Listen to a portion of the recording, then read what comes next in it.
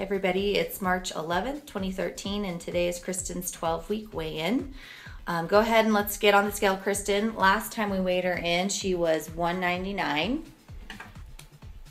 And today, we'll see where she's at after 2 more weeks. 199, 199.2. It's about the same, maybe even a tiny bit more. So what's been going on the last couple weeks? Food's been pretty much the same, and I have been doing a few workouts a week. The main thing that's been different the last few weeks is I've had to work a lot of overtime. So whereas normally I work evenings, but I'm usually done by midnight, been up most nights till 2, 3 a.m. And so I've kind of had a lot of sleep deprivation and stress the last 2 weeks, and I feel like it's causing me to not be able to lose weight. And so I've done a couple of things now that I'm hoping will help me. One, I'm going to be working out with you a few times a week to try to integrate exercise more. 2, I'm going to try to go to bed by midnight every night so I can get 7 hours of sleep.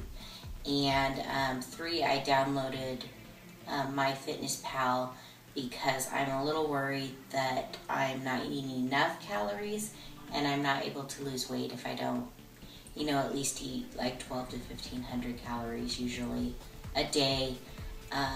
But stress plays a big role in my weight loss, and I was going good for a while, getting the sleep, eating my 3 meals a day. Now, with the sleep deprivation, I'm eating breakfast later in the day, and I'm not getting the sleep my body needs. So I've kind of hit a plateau there, and I'm going to need some help to get over that and see what I can do about getting more sleep, etc., etc. So yeah, we'll that's see awesome. In a couple of weeks. Yeah, and for those that don't realize, Kristin working late, the reason why it's causing her the sleep deprivation, she can't sleep in like somebody else. She has 3 kids, 3 and under. So she's still getting up at 6, 7 a.m. literally for a couple weeks, only getting, 3 to 5 hours of sleep a night. And for those wondering about eating too few of calories, I wrote a recent blog post on women.fit2Fat2Fit.com called Starving Ourselves Fat. So check that out for information of why undereating can make you retain weight too. And we'll get Kristin's measurements in. So we just did Kristin's measurements, and we're both a bit surprised in a good way about the results. Why don't you tell them, Kristin, what we found? We found that I lost a lot of inches this 2 weeks, even though I haven't lost a lot of weight. And we think that in addition to, like I was talking about, the sleep deprivation, we do think that possibly integrating the workouts has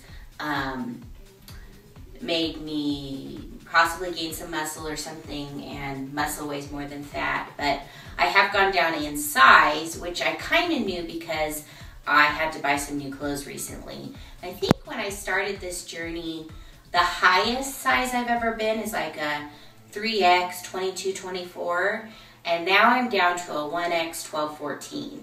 So I've gone down in size a lot quicker than I've gone down in weight, which you told me might happen, that I may lose inches and not weight. It is discouraging when you don't lose the weight, because the weight is something a little bit more tangible, or something people talk about. People talk about weight, they don't talk about inches, and it makes you feel good to lose the pounds and to be able to tell people, because people ask me all the time now, what do you weigh now? What do you weigh now? What do you weigh now?